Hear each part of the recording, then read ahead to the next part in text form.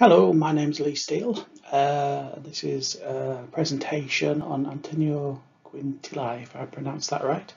I'm a ceramic artist based in East Yorkshire, England. I'm studying for an MA. This is why I'm doing this for, at Hull College. This is one of my artist reviews. I hope you find it interesting. Thank you. Yeah, he was born in 1964 and he had quite an interesting start for an artist, getting a degree in political science, of all things. And then after some time started working at his family's pottery factory. So I can imagine him coming back from university and needing a job, and then ceramics just sucking him in. He started specialising in lusterware. We'll go into what lusterware is, or what it is in a bit. As you can see where the object is showing off there, it's got a sheen to it. And he started putting this on quite traditional forms at first, and then started to branch out into his fantastic sculptures. Luster is quite a specialist part of ceramics. It's the way you fire ceramics. The first firing, you fire the dried pottery, the dried clay up to 1000 C. You cool down, comes out, then you glaze it, and then it cools down, and that would normally be it. But with lusterware, that's the point you put the luster on it. It's liquid you paint on or pour on the top of it, and then that's fired again, usually at a lower temperature, and you get some fantastic colours. You can get sort of these iridescence, tortoise shell look to them, semi-transparent, all sorts. It's quite a specialist thing. It's not sort of my thing at all, but it gets some fantastic effects, and he's obviously spent a lot of time perfecting and making this subject his own. He's had some lovely ways. I first came across Attilio through the powers of social media and Facebook. I saw his work on several Facebook groups that we're on together. I think after liking a few pieces of his work and liked a good piece of mine, that we're actually Facebook friends now.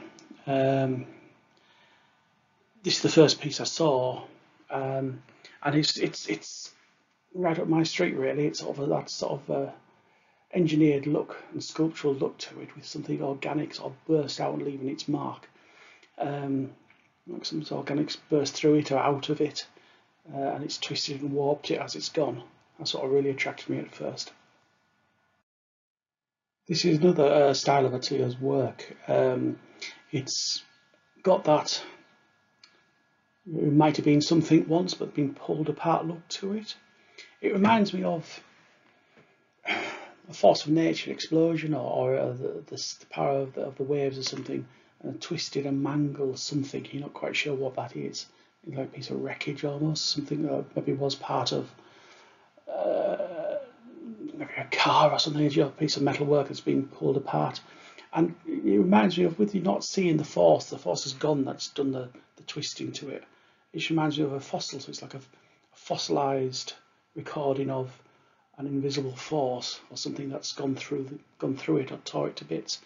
And I like that organicness, but with the edge of it could have been something once.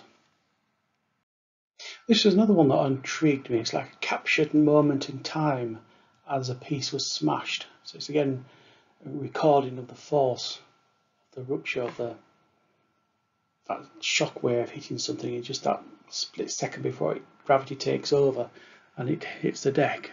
And I love that it's just still sort of in the shape of things, and it's going to be a second and it's going to be all over the floor. A lot of energy there. A lot of his work's got lots of energy in, and I find it really fascinating what he's doing. I just wanted to think about how I find Attilio's work sort of resonates with mine and captures my interest about his work, can be very related into what I'm doing. Again, my force of nature is possibly, it could be the sea partly, and certainly corrosion. The elements are twisted and the surfaces are corroded, and that look of it is something that may have been of something once, and is now mangled or maybe even started to be reused. So it's again the effects of an unseen force on objects, and how it can affect not only the surface but the structure of an object.